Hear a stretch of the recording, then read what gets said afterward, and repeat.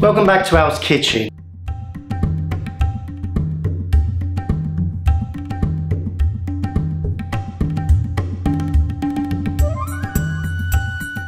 Welcome back to Al's Kitchen. This week something again really special. It's my base gravy too. Now if you're new to the channel and you don't know who I am, my name's Al and predominantly what I do is teach you how to make Indian restaurant style curries at home. You know, the curries that you have on a Friday and Saturday night, your madras, your bhunas, your vindaloos, your doppiazas, your kormas, your jalfrezis, your baltis. Yeah, all of those. Anyway, so I teach you how to cook those in a similar style to how they make in Indian restaurants. And what you will notice if you've been following me, the principal or fundamental ingredient is the base gravy. Now around 3 or 4 years ago, I introduced my initial base gravy, which I like to refer to as my all-round basic base. This time we're going to take it up a notch, a base gravy that has greater depth, more flavours, tiny little layers in there. So without further ado, let's check out all those important ingredients that you'll need for your base. So these are all the ingredients you'll need to make your base gravy. Here I have 1 kilo of peeled white onions. I've halved them, you can slice them how you like. Remember that we're going to boil them anyway and they're going to basically dissolve. In this recipe I'm using a 5 litre stock pot. Here I've sliced half a red bell pepper, 1 chopped green finger chilli, half a sliced carrot. Here we have 60 ml of vegetable oil. You'll notice that my base gravies contain probably the least amount of oil in any base gravy recipe you'll find on YouTube. And 1 tin of plum tomatoes, get good quality tomatoes. Here we'll be using 50 grams of coconut block. Do weigh this, too much of this and your base gravy will be too coconutty. Here we'll be using 125 grams of sweetened condensed milk. Now you can use evaporated milk if you want the base gravy less sweet, but this just adds a touch of sweetness that complements the sweetness of the onions, so we're going for condensed. And here in equal portions we have 50 grams of garlic and 50 grams of ginger. Just peel them and sling them in, no need to blend them up into a paste. Like we said with the onions, they're going to melt into the gravy anyway. 2 teaspoons of turmeric powder, 1 tablespoon of tomato puree, 2 teaspoons of coriander powder and 2 teaspoons of cumin powder.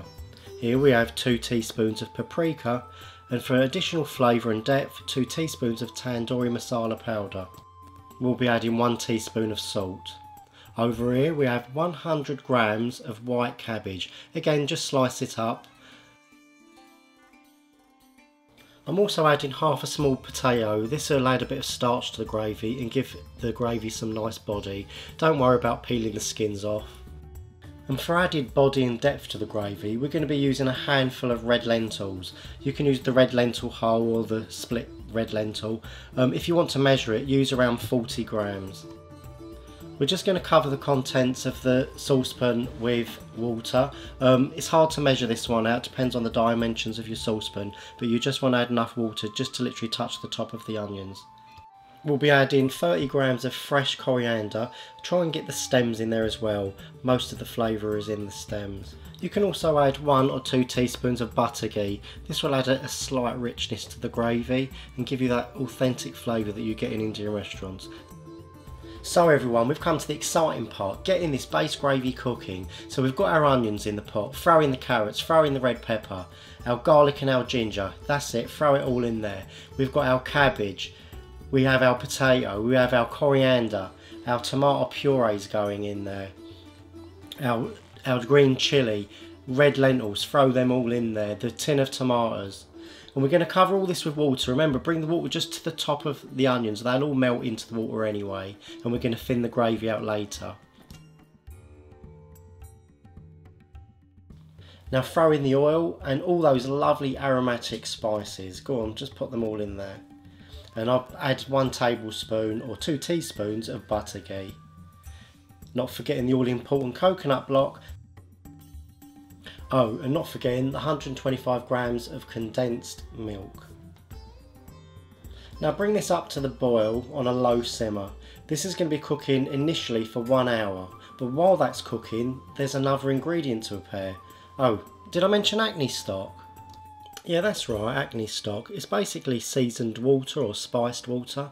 What we're going to do is we're going to bring to the boil 700 ml of water, and we're going to be throwing these whole spices in. So we have 3 bay leaves, 7 green cardamoms, we have 4 cloves, 2 teaspoons of small black mustard seeds, 2 teaspoons of fennel seeds, 2 teaspoons of whole coriander seeds, 2 teaspoons of cumin seeds, half a star anise, can be overpowering so not too much of that, and a small piece of cinnamon bark. Once your saucepan of water has been brought to a boil, just throw all these whole spices in to make a lovely flavoursome stock that's going to be poured into your base gravy to again give you more layers, more depth.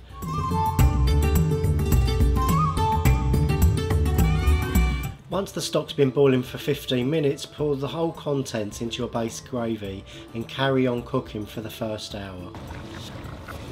So this is the fun part, blitzing the hell out of this base. So you want to blitz it until it's ultra smooth and there are no lumps or grain left in the base. So the gravy's been cooking for an hour and it's been blitzed. Now we want to adjust the consistency so it's ready to use. So what you want to do is you fill the pot up until you get a milk-like consistency. We're not there yet, so I'm going to add some water from the tap and keep simmering for the final hour, so that is 2 hours in total.